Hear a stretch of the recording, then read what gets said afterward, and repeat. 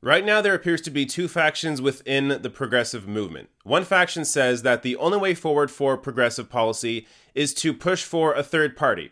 And the other faction is saying that the only way forward for progressive policy is to do it within the Democratic Party. Now, I often get into debates about this on Twitter. So recently I got into a discussion with John Amenta, who tweeted this: "In the world we live in now, a third party is the only way change will happen. Attempting to reform the Democratic Party is a dead end." So a lot of progressives feel this way, and I totally get it, especially after what happened at the DNC Unity Reform Commission in Las Vegas, where it really just appears that, once again, the established Democrats are trying to enact their power over the progressive wing of the party.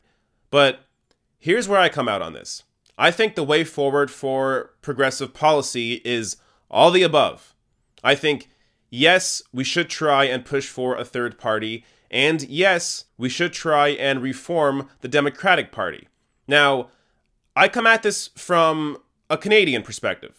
So in Canada, we enacted Medicare for All in 1966. Now, that didn't happen overnight, but it was initiated by a third party.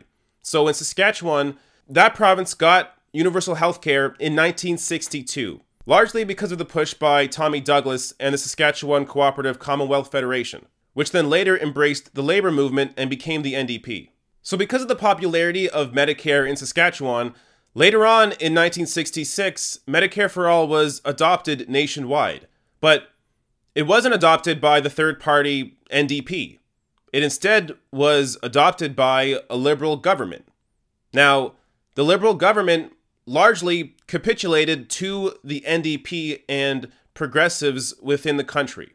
And that's why Medicare for All became a thing nationally. So by combining the movement of a third party, the NDP, and the progressives within the Liberal Party that saw the way forward for the country was through a Medicare for All system, it was eventually passed. And it really didn't take all that long for it to happen once it had happened in Saskatchewan. Now, to me, this is an example of something that could happen in the US. And it takes progressives on all fronts to make it happen.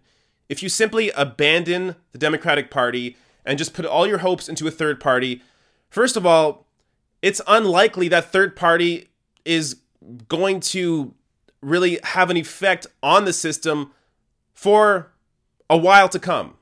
So the NDP in Canada, even though it began in 1961, the NDP in Canada has never held control at the federal level. So think about that. The NDP in Canada, where a parliamentary system where third parties are more viable, the NDP has never had control at the federal level. So when you try and push a third party in the US in a system where a third party really is not viable, and it would take just a complete undertaking or a complete reconstruction of the entire political system for a third party to be viable and actually get into a position of power. That's a hard sell. Now, I'm not saying that a third party movement is not important. As I told you, it was very important in Canada to eventually get Medicare for All. But this is why you need to push on all fronts. That's why there are groups out there like Our Revolution and Justice Democrats. These are groups that are trying to elect progressives to the Democratic Party. And it's already starting to happen. So to simply abandon movements like Our Revolution and Justice Democrats actually does a disservice to the kind of power that a third party could have in the US. But by pushing on all fronts through a third party and through the Democratic Party, what you have are progressives working together inside the Democratic Party and outside the Democratic Party to all push for the same policies. Now, no one said it would be easy. So yes, it appears that the Democratic Party has no hope, with Tom Perez as the chair of the DNC and leaders like Nancy Pelosi in the House. It seems like the Democratic Party doesn't want to represent real people, but it can.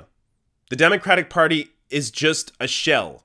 What you can do is elect progressives and replace those people. And at some point, the party can become a party of the progressives.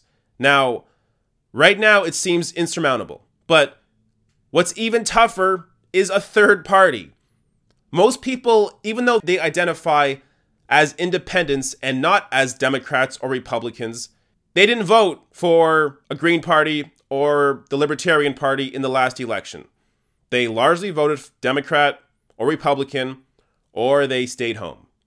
And that's because it takes a long freaking time to convince people to vote third party. In a system where all the media attention and all the attention in Washington is on the two-party system. To try and make a third party viable will take years. That's not to say don't do it. That's to say, yes, you should do it. But keep in mind, it can't be the only way forward.